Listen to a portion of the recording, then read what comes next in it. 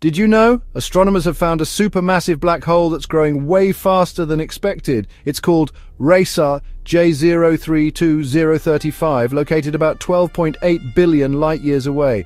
That means we're seeing it as it was when the universe was only about 920 million years old. Its mass, around 1 billion suns. And here's the wild part. It's growing about 2.4 times faster than the so-called Eddington limit, the usual speed limit for black hole growth.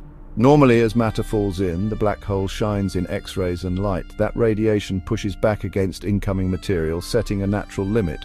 But this one seems to be breaking the rules. This discovery helps scientists understand how supermassive black holes could reach enormous sizes so quickly after the Big Bang. So, what do you think? Could black holes really grow without limits?